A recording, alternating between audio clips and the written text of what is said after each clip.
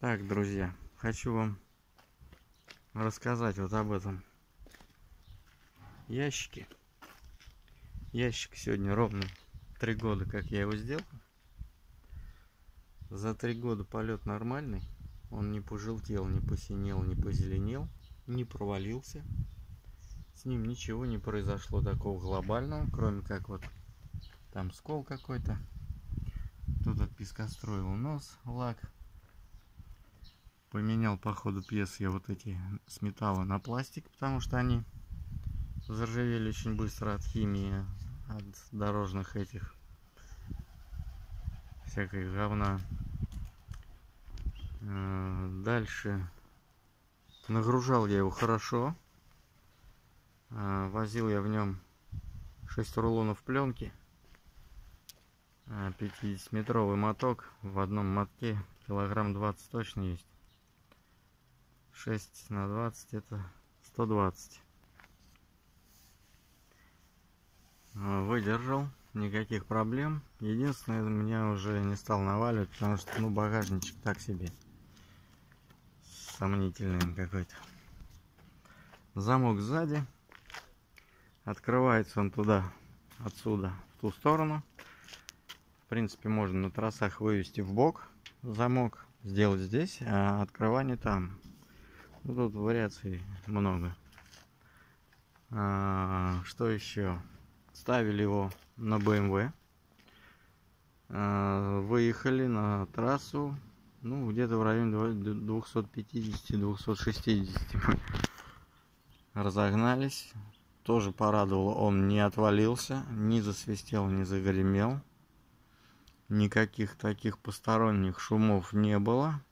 Кроме как потока такого, знаете, как обдувы какие-то, шуршания. Это ерунда. Вот. Бокс полностью из углеволокна. Единственное, можно поменять при изготовлении, лучше, наверное, поменять вот эту нижнюю часть. Потому что когда нагружаешь, он немного как-то начинает расползаться, и закрывать чуть-чуть проблема. Потому что у него нету металлических планок, там ничего нету. Надо усилить его чуть-чуть сильнее.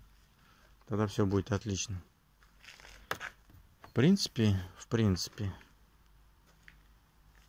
никаких серьезных проблем с ним не было. Мне очень нравится.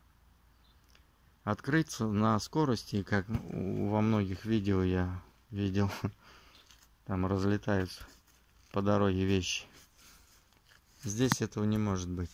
Замок фиксируется достаточно хорошо, как на шлемах. И у него внутри 3 петли.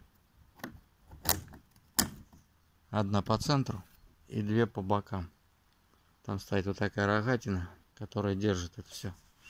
Оторваться это просто невозможно. Если только с багажником вместе он отвалится и улетит. Он и задумывался на очень большие скорости. Это свыше, что там, 250. Я думаю, он и 300 выдержит и выше. Никаких проблем. Очень мощная конструкция. И удачный дизайн. Мне нравится. Да и большинству нравится. Кто бы что там не писал.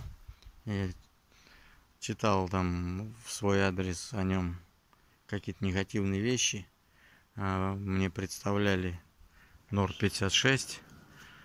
Я говорю, да не проблема. Говорю, давайте сделаем Норд 56. Только денег у вас хватит, потому что себестоимость этого ящика обошлась. Это только по материалам в него залезло около 70 тысяч рублей. Плюс изготовить его надо. Вот он и будет стоить, не ниже 200. Лачить его, готовить, это тоже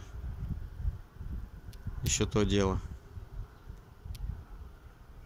Но оно того стоит. Мне понравился. Сделал лично я его. Зовут меня Алексей. Если кого это все заинтересовало, пишите, звоните. Можно продумать, тут буквально и ткани поменять, и что угодно. Сейчас вот хочу сделать еще один, но он будет выглядеть как мраморный карбон. Как вот эта накладка на машине. Вот вставка.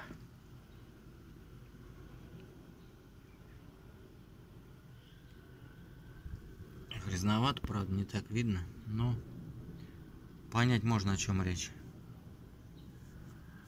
Все, всем удачи.